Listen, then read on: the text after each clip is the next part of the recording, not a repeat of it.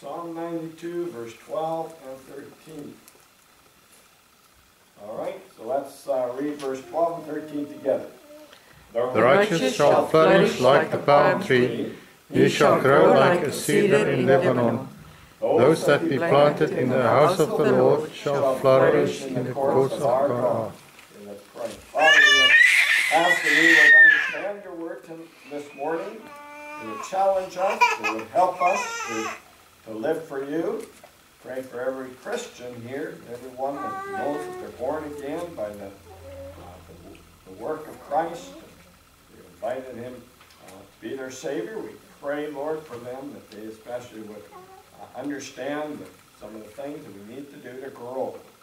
Not just to be stale in our Christian walk, but to grow and to reach for higher ground. And we pray this and pray for those that have not trusted you as Savior and those that are lost, that you would bring them to Christ. And we ask in Jesus' name. Amen. Okay, you may be seated.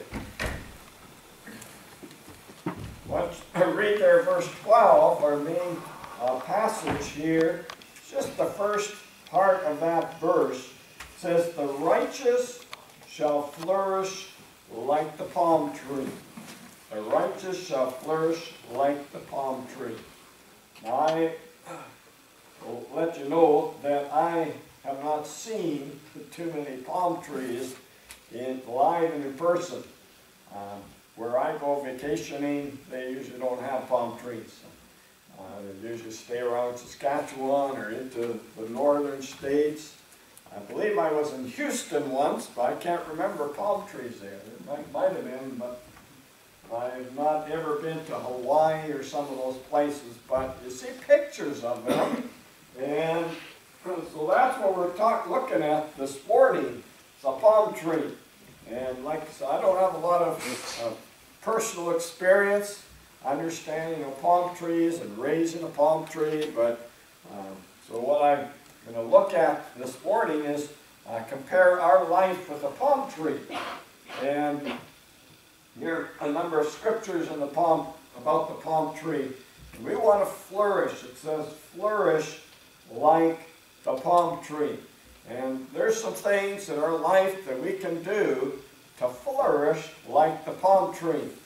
Now you've seen, when I think of palm trees, one of the things I think of is, vacation spot. But another thing that often comes to mind is hurricanes. And palm trees seem to be in these hurricane areas. And when they show these pictures on the news about hurricanes, often they're palm trees and they're, waving. I mean, they're just huge wind, but they stay standing. They don't crack and fall. I mean, some of them might, but a lot of them are just waving in the wind. And there's this huge, tall trunk, and way up on the top are the leaves. So it's not like some of the trees. The whole tree is full of leaves, and the wind just grabs it and knocks the whole tree down. Most of the trees, the leaves are way up on the top of the palm tree. And there are different kinds of palm trees with different fruit on them. Some have dates and some have coconuts, and this is what I've been told. I always thought there's only one kind of palm tree, but I guess there are different kinds of palm trees. And in the Bible days, the psalmist would mainly be thinking about the palm trees in the area around Israel. And many of those would be date palm trees, but there were other ones. Some were in the desert. And we'll look at some passages in the book of Exodus when Moses went out of Egypt. And then they had no water. They came to a place with palm trees. And so we're going to look this today, the whole day. We're going to set aside to think of the palm trees. I'm not sure how that relates to Canada Day.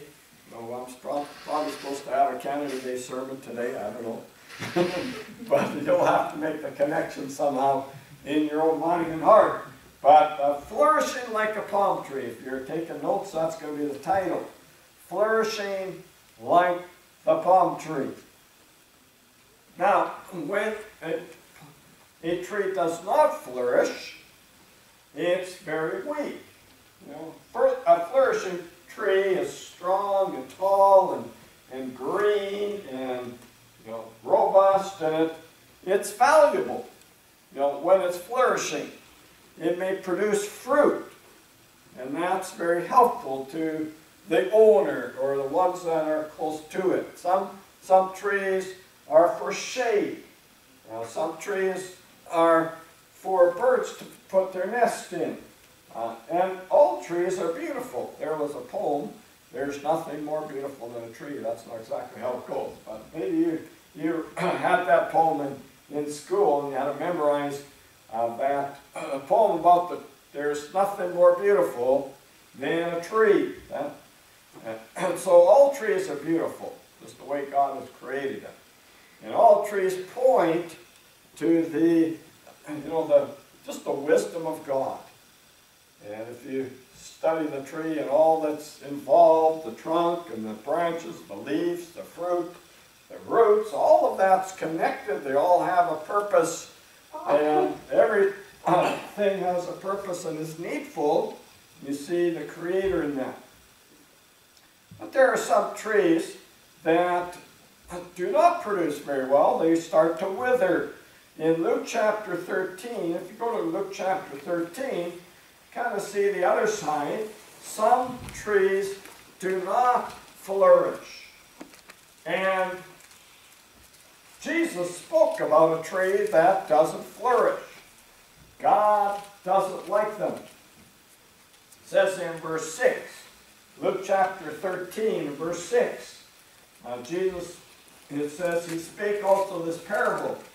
A certain man had a fig tree. And it could be a palm tree in that as well, or any kind of tree, but he had a fig tree planted in his vineyard, and he came and sought fruit thereon and found none. In other words, it was not flourishing. And it says, then said he to the dresser of his vineyard, behold, these 3 years I come seeking fruit on this fig tree, and find none. Cut it down. Why cumbereth it the ground? Why is it just taking up space? Let's cut it down. Let's put something else in its place. Something that will flourish. And that's what oftentimes the owner of a tree like that will say, why do I even keep this thing? Well, let's just get rid of it, cut her down, and let's start over. My neighbor had a tree. It wasn't a fruit tree right in his front yard, and I don't know why he did that, but he cut it down. Just cut her down, and then it all was a stump, and he never took the stump. Some people come with a stump grinder, grind up the stump, and he never did that. He just cut her down, and then he tried to, make flowers around it, make it look nice. This old trunk here. Finally, I think he figured out how to make it look nice enough to be on the front yard. But, he just cut her down. There was something he didn't like about it. Maybe it gave too much shade. There's some trees that block the view in our windows, and sometimes it's not meeting a purpose. And you know what? This parable wasn't about trees. This parable really wasn't, Jesus wasn't giving a parable about trees. He's giving a parable about people. And sometimes people are like that tree. And they do not flourish. They are weak. They are withering. And they serve no purpose to God. Did you know that God owns you? If you are a true born-again believer, the Bible says you have been bought with a price. The price is the very blood of Jesus Christ. He bought you by the blood of Christ, bought your soul, bought your body, and you are His. And now He's looking to see if you're flourishing. You're like a palm tree, and He wants you to flourish like a palm tree. He doesn't want you to be withering like the fig tree. This fig tree. That's why if you go now later on. But you know, the answer, we're going to look at the answer to that, but the main answer is that you're not abiding in Christ. John chapter 15 talks about abiding in Christ and Him and you. And if we would abide in Christ, we would be flourishing. But we'll look at some things. That's going to be our first thing we're going to look at. But let's go back over there to Psalm 92. And what are the conditions? What are the things that have to happen for us to flourish? Like the palm tree. There are some things here in Psalms that will give us some ideas, and also in other parts of the Bible. So we're going to look at how to flourish like the palm tree. First thing we see there in Psalm 92 verse 1, the righteous shall flourish like the palm tree. The first thing we need to do, or to be, is to be righteous. If we're going to flourish, we must be righteous. Not unrighteous, not full of sin, not full of wickedness and evil, but righteous. The world today is in darkness, and they live in unrighteousness. And some of the people that even think that they are pretty good, they live in unrighteousness because they're living in their own righteousness, not the righteousness of Christ. Now, this is Old Testament, but as we go through the Bible, we notice that when we trust, we're only in our own righteousness, that is mainly unrighteousness to God. Okay? Our righteousness in God's eyes is unrighteousness. It's filthy rags. It's of no value. And that the truth of that is expressed, probably the best place that that truth is expressed in it is in Philippians chapter 3. Philippians chapter 3. And how we need to be found not in our righteousness, which is in God's sight unrighteousness, but in the righteousness of Christ. I would encourage you to mark this in your Bible, memorize it, make sure you know it. Now in my Bible, like I often say, it's a good idea to use the same Bible, and use a King James Bible, but use the same Bible for your study, and when you come to church, for, you're kind of reading, you can use other Bibles for reading, but when you're really getting into it and trying to get into the Word of God and study it and learn it, use the same Bible.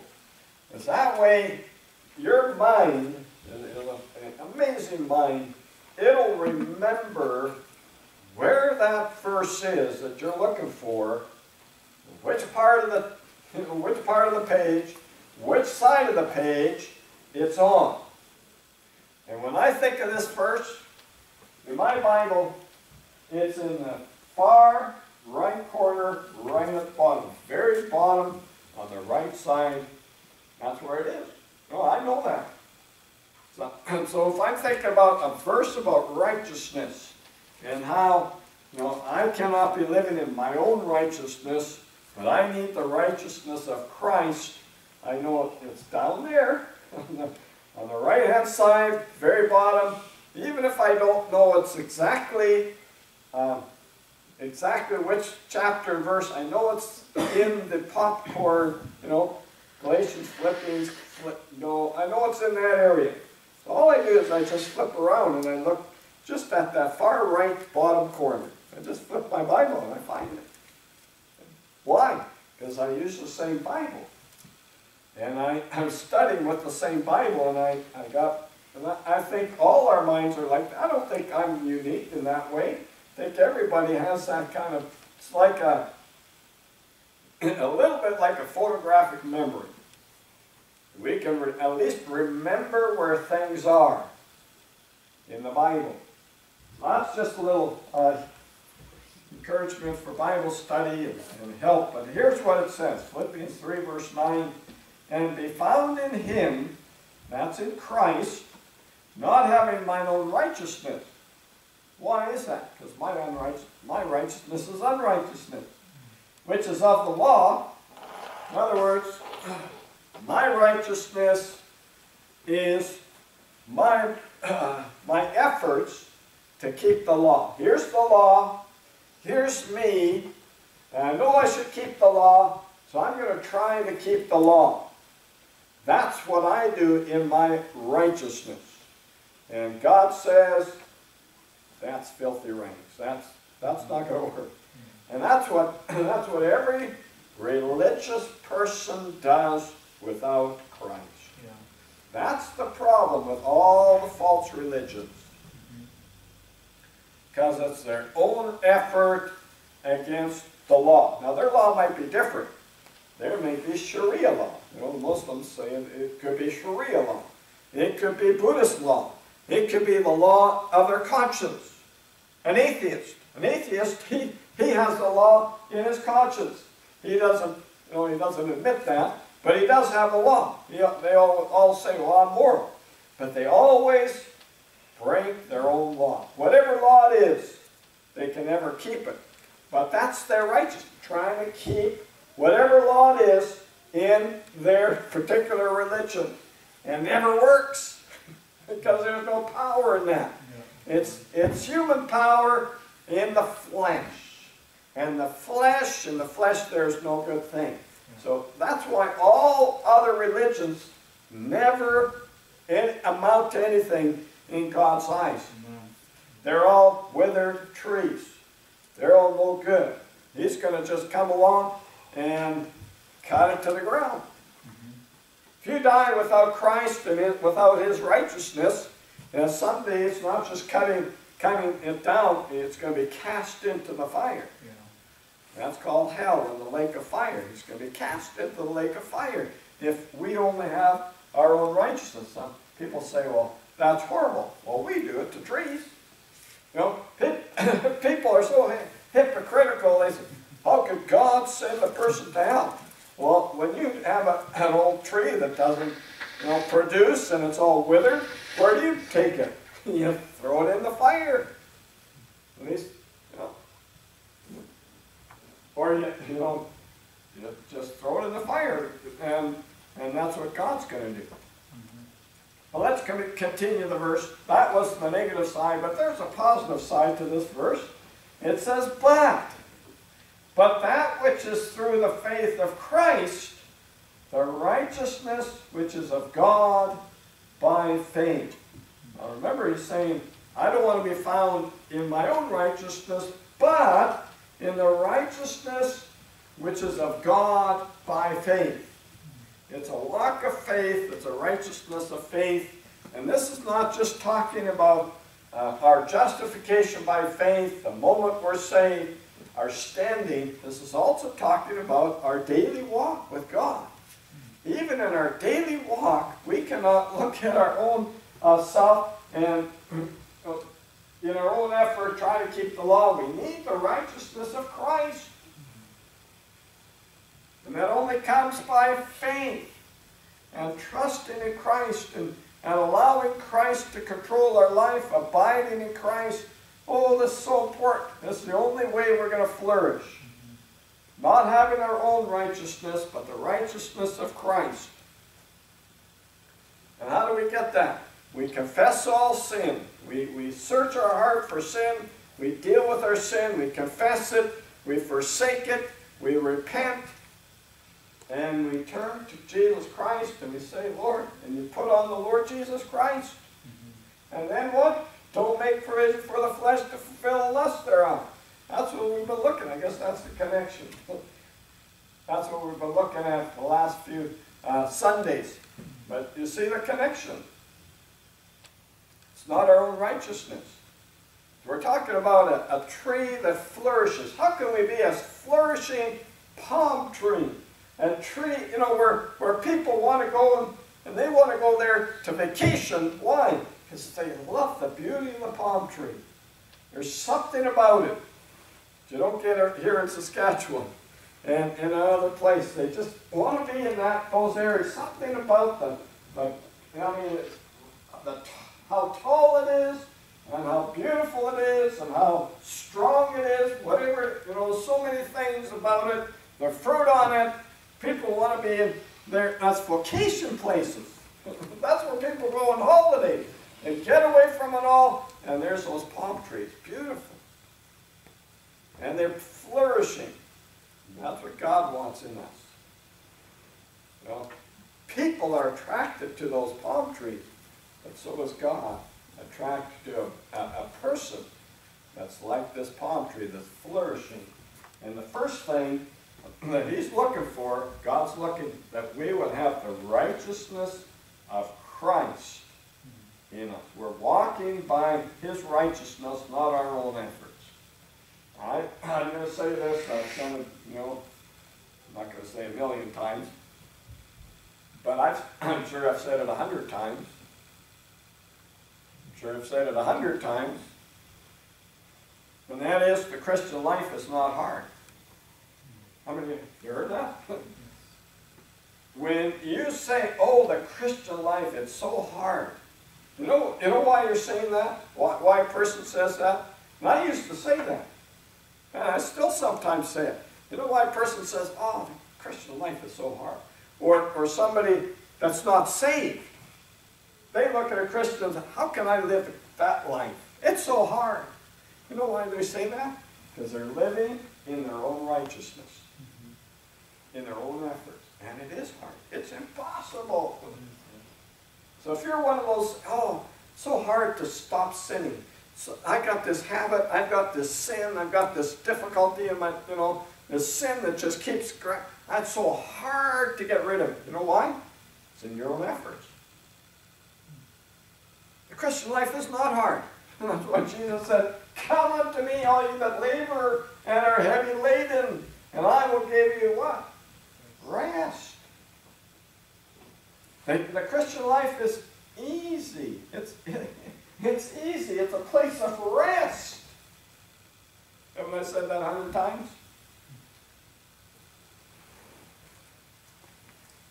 But it's hard because we're in the first part of verse 9. We're still, living like I'm trying to do the best I can. I'm trying to keep the law. I'm trying to obey the commandments. You can't do it. You must have Christ in you and letting him take over your life and let him rule your life.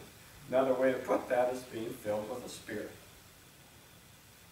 Filled with the Spirit. It's the same thing. And that is that you're under the yielding and the direction of the Holy Spirit and not your own spirit, not your own flesh. And so the first thing you need is to be righteous, but your righteousness must come from Jesus Christ as you're filled with the Spirit. Now, number two, some of these things I have preached on, but it's just kind of interesting to relate them to the palm tree. And sometimes when we have an illustration, it helps us to remember. So the palm tree, the Bible says, we're only going to flourish when we're righteous. The righteous shall flourish like the palm tree. Number two, you know what the palm tree does? A flourishing palm tree does? And you can think of a palm tree. You ever notice that, again, there's the large trunk. What do you notice on most of the trunk? There are no leaves. All the leaves are on the top. No leaves on the bottom part. Do you know what happens? The palm tree gets rid of its old leaves. And that's what we see. We've seen this before in Ephesians chapter 4. You know what the old leaves represent? The flesh and the lusts thereof. And it says in verse 22, Ephesians 4, that you put off concerning the former conversation the old man. Put it off. Get rid of the old leaves. And it says there, which are corrupt according to the deceitful lusts. So those deceitful lusts are like the old leaves on the palm tree. If the old leaves on the palm tree stay on the palm tree, it's not going to flourish. They're going to just grab and pull in the sap. It's not going to be beautiful. It's not going to bear fruit. So what does it do? It drops them. Now, the palm tree knows enough. Now, if these old leaves aren't helpful, I've got to drop them. Who taught that to them? Well, I guess God did, right? God built it into them. God designed it that way. But for us as Christians, we have to make a choice. We have to decide to do it. Okay? Well, it's not going to happen. In other words, it's not going to happen automatically. God has given us a will, an emotion, and He's given us a mind and thoughts and a soul and ability to choose. And we have to choose to get rid of the old deceitful lusts. So those deceitful lusts are like the old leaves. There's just not one of them. It's not the flesh, it's the deceitful lusts of the flesh. And one by one, we have to get rid of them. It might be a lust for food, or maybe not just food, just for junk food. Now, that's all all I want is to eat junk food and sugary food and donuts, and they're good in its place, but that's not going to that's not going to make you healthy. It's not going to be for the temple of the Holy God, but your body is. It's not going to. You are not going to flourish just eating junk food. But it could be could be your lust, the lust of the flesh. Do you know what the flesh likes? Sugar, and it likes fat. Fat is in French fries, potato chips. Okay, must I go on? Onion rings. That's what your flesh likes. That donuts. Donuts are a combination of fat and sugar and all kinds of things. And I'm sorry if you're an owner of Tim Hortons, but that's what it is. I'm sorry if that's what you, if you need it, and you might get upset if not offended, but I think this is the Word of God. If you have to have a donut every day for breakfast, you have a lust problem. That's a lust of the flesh. You need to shed that leaf. Shed the leaf.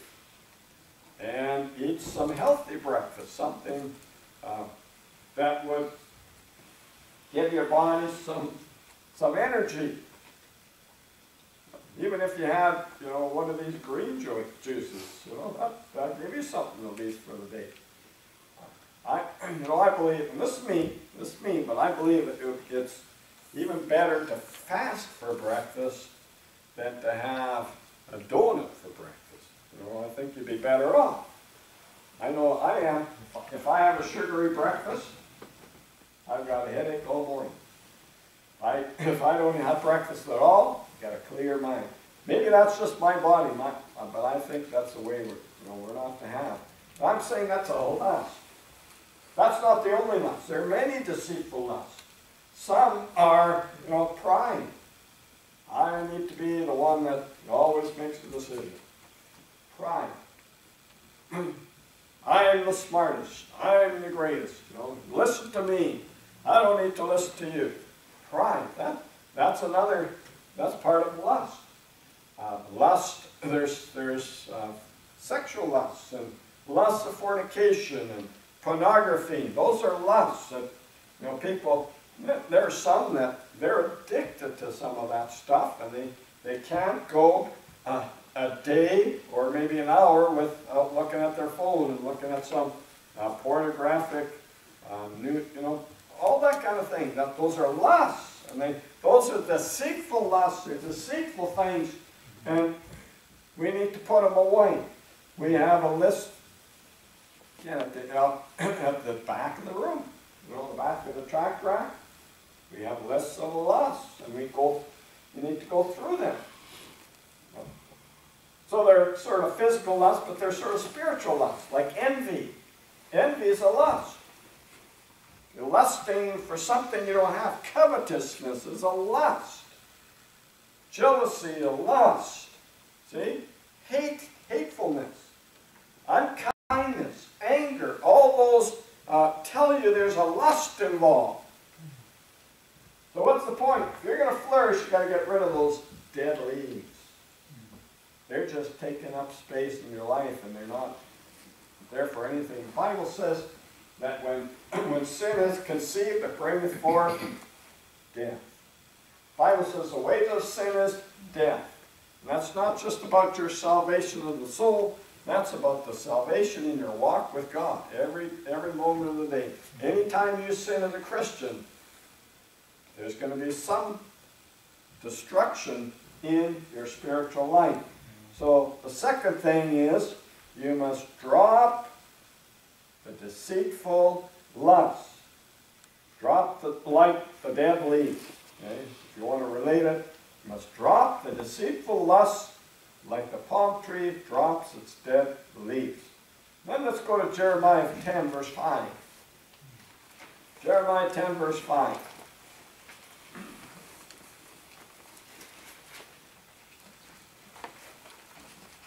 And so the number 1 and 2 are very related. You have to drop the lust and the sin and confess it, number 1. And then number 2, you need the righteousness of Christ.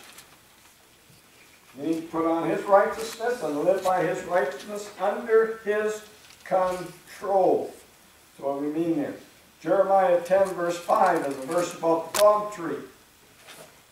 It gives us another clue of how to flourish. It says, they are upright as the palm tree. Now, this is actually a passage about idols. And they're choosing a tree for an idol. To make an idol. But my point is this. A palm tree, they even make them out of idols because why? Because they're nice and strong and upright. Just and high. If they want to make a really high, tall idol, got to use a palm tree. Not going to use a little, the vine, the grapevine or the little cactus or some of those things. The palm tree. But in terms of flourishing like the palm tree, the Bible says you need to be upright. To flourish, number 3, is you have to grow upright. Grow higher and higher and higher, closer to heaven. Your mind must be on heaven. Set your mind on the things of God, not the things of the earth. Set your affections on things above. Colossians chapter 3. Looking unto Jesus. Where is He? He's up in heaven. Yes, I know He's everywhere. I know He's in our heart, but the other side of it is He's up in heaven at the right hand of the Father. And we're looking up to Jesus. You know what the palm tree does? It grows higher and higher and higher. It drops the old leaves at the bottom. Where are the good leaves? The good leaves are way at the top. Getting closer and closer and closer to where? To heaven. And farther and farther and farther away from where? From the earth. That's how you're going to flourish. And if you get farther and farther away from the world and all its pleasures and all its lusts and all its goods that it gives you, and they're deceitful, well, if I get a better home, if I get a better car, I'll be happy. No, you won't. No, you won't. You ask anybody, any lost person, you won't be happier. You'll just be more envious. You'll be a little bit more content, but you'll never be happy. Why? Because you're setting your affections on things below. And those never give true happiness and true joy. And so what does a palm tree do? Palm tree is pretty wise the way God designed it. The leaves, the green leaves, the part that's really growing, that's really flourishing, is way up the top, getting closer and closer to heaven, farther and farther from the earth. That's what you need to do to flourish. Well, let's read those verses from Colossians, because they fit in here. Colossians chapter 3. Colossians chapter 3. Saying, how do you flourish like the palm tree? You know, the palm tree everybody wants to go see. You know, the palm tree where all the great vacation places are. They all have palm trees. How do you flourish like that palm tree? Well, you need to grow upright like the palm tree. And your green leaves have to be higher and higher, closer to heaven, farther from the earth. Colossians chapter 3, verse 1 says, if ye then be risen with Christ, seek those things which are, can you say it? Above. Is that what the palm tree does? Right? Where Christ sitteth on the right hand of God. Yeah, I know he's everywhere, but there's a special place where Christ sitteth right now. It's right up there in heaven. Set your affections on things, and read it. Say, everybody, above, not on things on the earth. That's what God is telling us. That's how you're going to flourish. Set your things of things above, things of spiritual things, things of God, things that are lasting, things that are going to count for eternity. Those things you think about. The things the Bible shows us, the things that we ought to do for God, those are the things that will really last. Set your affection on the things above. That's what the palm tree does, and it flourishes. Now let's go to Exodus. Let's look at another thing. Exodus chapter 15. Exodus chapter 15. In verse 27. This is when Moses took the people out of Israel, all those plagues, and then the Passover, and they'd gone through the Red Sea. This is after, just a little bit after they went through the Red Sea, and they came to a wilderness for a few days, verse 22. See that word wilderness? They went 3 days in the wilderness and found no water. But in verse 27, they come to water. Look what it says. And they came to Elim, where were 12 wells of water. Look what else was there. And 70 palm trees. And they camped there by the waters. See the word waters. Waters is mentioned 2 times. Talk about the palm trees. Why were the palm trees there? Because there was water. They worked in the wilderness where there was no water. Verse 22. Look at the end of the verse again. There was no water and no palm trees. But where there was water, there was palm trees. I'm going to touch on that a little bit tonight as well. But in the Bible, water is a picture mainly of 3 things. It's a picture of Jesus Christ, the living water. It's a picture of the Holy Spirit. And it's a picture of God's Word. And you know what? You need those 3 things if you're going to flourish. You need to be by water. Number 4 is you need to stay near the water. The water of Jesus Christ, the water of the Holy Spirit, the water of the Word of God. Okay. Now that's Sunday school material, right? We all know that. We all need to be by, but we have to put it in practice. If you want to flourish like the palm trees weren't over there where there's no water. They found a place of water. And where there was water, that's where they were. 70 of them. Okay, 7 is the number of completion. So 70 of these palm trees all together because there was water. In other words, you need to be filled with the Spirit. You need to be under its control. You need to be under the control of the Spirit as it works in you the Word of God. That's how you're going to flourish. Okay, let's go back to Psalm 92. Psalm 92. You see how almost all of this we've looked at before. When we looked at, having a real relationship with God and how, how to live the Christian life, all those things we've been looking at. I'm just relating it to the palm tree. Sometimes when we have an illustration, all those things sort of come together. And they're organized in our mind, and we remember them. And I trust that's what this will do. So you really think about the palm tree, then you'll realize, oh, I need to stay near water. If I want to be like a palm tree. Maybe some of you are going to go to Florida. How many think in this summer, how many this summer do you think you're going to go to holidays where there are palm trees? Anybody? Raise your hand. Okay, good. Where are you going to go? Las Vegas. Las Vegas. Okay, good. So when you go to Las Vegas and you see the palm trees, you're going to remember this message. That's the idea. When you just go to the travel, those travel agencies, and they've got all their pictures, you're going to for sure see one picture that has palm trees. When you see the palm trees, you remember what God says in His Word. Needs to be near water. Now, palm trees can flourish where there is little water, but they do need some water.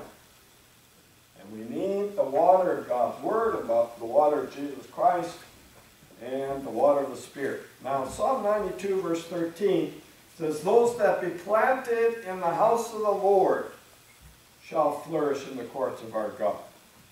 So here it says that for you to flourish, you must be planted in the house of the Lord and in the courts of our God.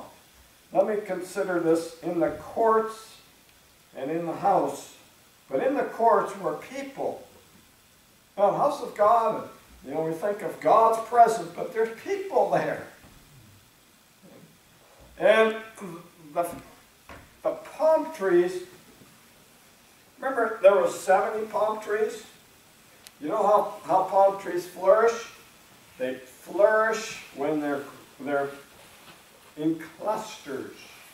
They flourish when they're together in a group. That's when they really flourish. Not when there's just one here and one over there and one over there. They'll grow, but they won't flourish as well. Especially in, where they are, in wilderness and in hot areas. And where it's really hot and a little bit dry, they won't flourish if they're just here and there, but they're clustered together, just like people in the courts of God, in the house of God, in the church. It says here that for you to flourish, the picture here is for you to flourish, you have to gather together with other palm trees. And you have to be together with other palm trees, with other Christians. You can't just be a loner. Oh, you can live a little bit, you can kind of live the Christian life as a loner. That's not how God made you.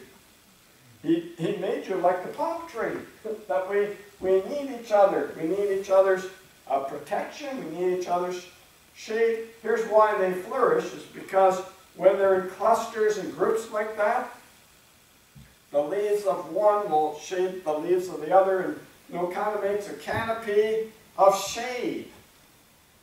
And that canopy of shade keeps the ground from drying out from the heat of the sun.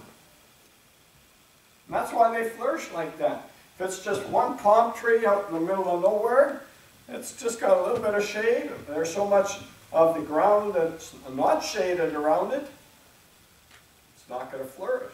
It might even wither and die in that kind of situation. You need to be with other believers. And cluster together with other believers.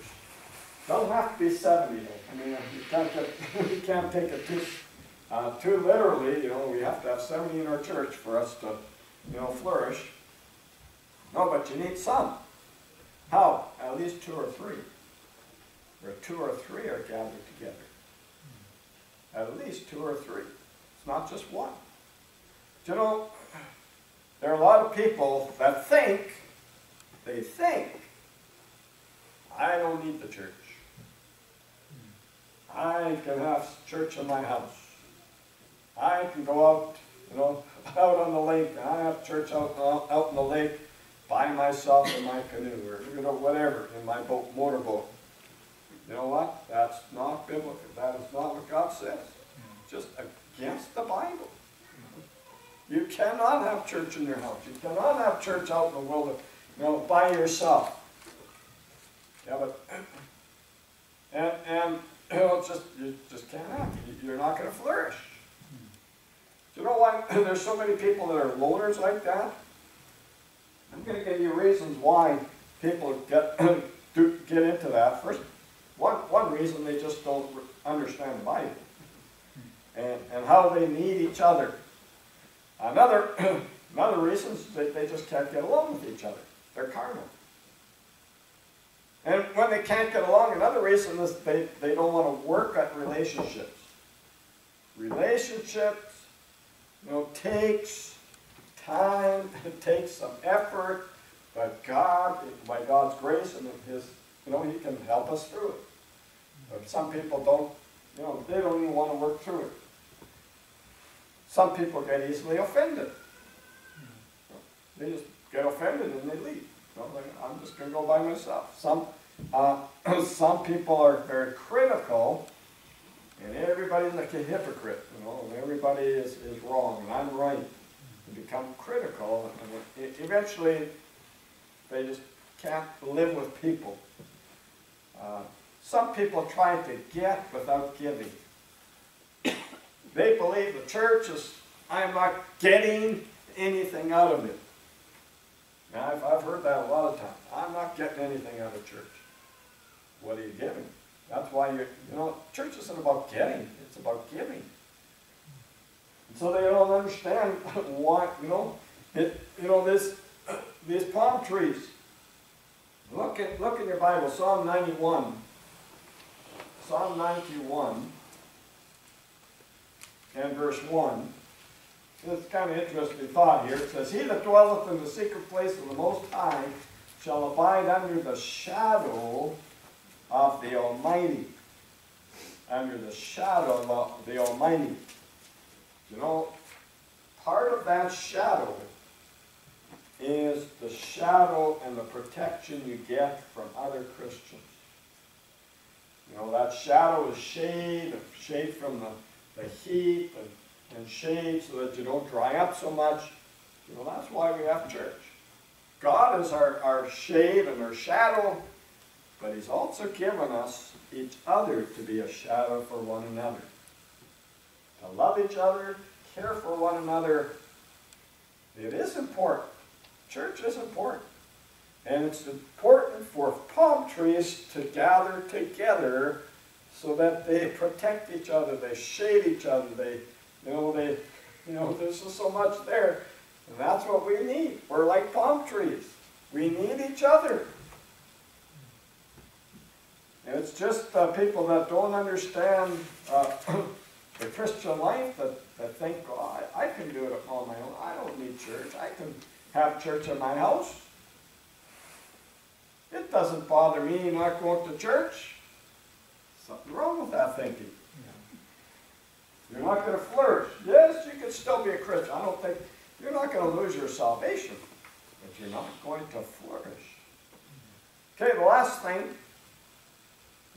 we see in Psalm 92, verse 13. Go back there. It says, "Those that be planted in the house of the Lord shall flourish." It's not just enough to come to church.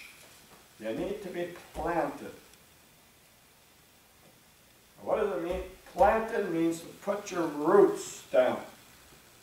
Now we have an expression, but it's related to trees. When you put your roots down, it means you're going to stay there, you're going to be faithful, and you're going to serve. You put your roots down, and branches come up, and so the roots are down. That means you're going to stay there, you're going to be faithful, and then at the top, you're going to be fruitful. And that's what God wants us to do. But we're never going to be, you're never going to flourish unless you put your roots down in a good, Bible-believing, Bible-preaching church. There's an expression that, I don't know if they use it so much anymore, but when I was growing up, the expression was a church hopper. How many have heard of a church hopper? Okay? Just meant, they go to this church, and after a month, it's not good enough. They go to this one, that's not, this one, and this one. And they just go hopping around. Sometimes they go back to the church, this one, and church hopping. You know what that is not being planted. A Christian will not flourish in that. A pastor's not going to pick a Sunday school teacher out of church hoppers. He's not going to give responsibility even as an usher or, some kind of work in the church. I don't know if he's going to be here next month.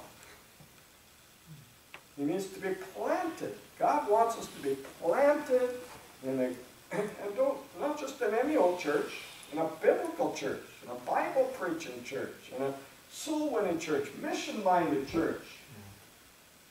In God's, the house of God. So be planted. You mean put your roots down. Support that church. Give to that church. Serve in that church. Do what you can to help the church and encourage the church. Get planted. Get planted. Do you know that out of a palm tree, I'll make this short, but out of a palm tree you can make a basket. They say they can make, out of the leaves, they can make a basket. Do you know a basket's not planted? Basket comes in and out, in and out. That's what some people are like, not planted. Out of a palm tree, some people say that you can make a rope. You can make ropes out of the leaves of the palm tree. A rope isn't planted. A rope, what I call a rope Christian. Rope Christian does two things. One is they try to wrap themselves around and pull them out of the church. They split churches. That's a rope Christian. They don't want to just leave. They want to bring people with them, wrap it around and pull them out. And then there's some other rope Christians. They don't want anybody else to come in the church. We're fine with, they never invite anybody. In fact, if somebody was going to come, don't come to our church. That's not a very good church. But you say, why do you go? Well, I like people, but those are rope Christians. Don't be a rope Christian. Don't be a basket Christian. Be a planted Christian. Get your roots down. Get into the church. Develop yourself. Serve. Minister. Why? That's the only way you'll be flourishing. It's not enough just to have the fellowship of the church. You need to be planted in the church. Planted in the church. And I encourage you to do that. Get planted. Maybe it's not this one. But find a church. No? I'm probably not supposed to say this. I'm not trying to be a rope Christian here and say, okay, go off, find another church. I'm saying find God. It'd be a blessing if this was the church that you just want to be planted in. I trust that you would. I would sit down with you and give you all the reasons why you should be in this church compared to other ones. Not just because it's closer to, it's an easier drive. That's not the main issue. It's you need to be solid in the Bible. And we have on our John and Romans in the back of our John and Romans, we have a little thing that says where Bible preaching and teaching is the emphasis. That's what I want our church to be. Bible preaching and teaching is the emphasis. And we don't have, 12 o'clock, okay, it's 12 o'clock, let's stop. Okay, we got to get home. No, we want to really stay in the Word of God and learn. And I am wrapping it up here. I'm saying we need to be planted in a church. Find a church, a good Bible-believing church, preaching church. Not a church that's just all about music. Not a church that's all about, videos and, movies and drama and all that. Bible preaching church. The preaching of the cross is to them that perish foolishness, but to us that are saved it is the power of God. That's what we need to find and get planted in that church. And God says, if you do, you'll flourish. So, 6 things. You need to be righteous, the righteousness of Christ. You need to drop the old man, the old deceitful lusts of the old man, the leaves. Number 3, you need to grow upright. Get higher up to heaven and less of the earth. Number 4, you need to stay by the water, which is Jesus Christ, the Holy Spirit, and the Word.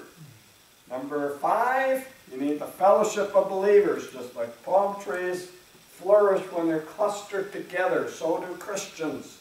And lastly, get planted. Planted in a Bible-believing church. If you do those things, the Bible says you will flourish. Okay, let's pray.